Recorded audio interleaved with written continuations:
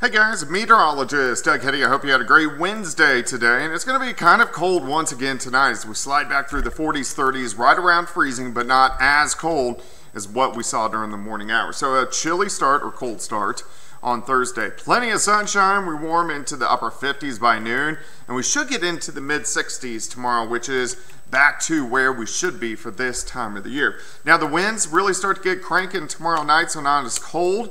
Then as we head into Friday, look at this, we go into lower 70s for afternoon highs. We continue to warm up as we head into the holiday weekend. Thunderstorm chances, though, Easter Sunday and Monday. So we got to keep our eyes on that. Some of those could be strong to severe. All right, guys, have a great evening.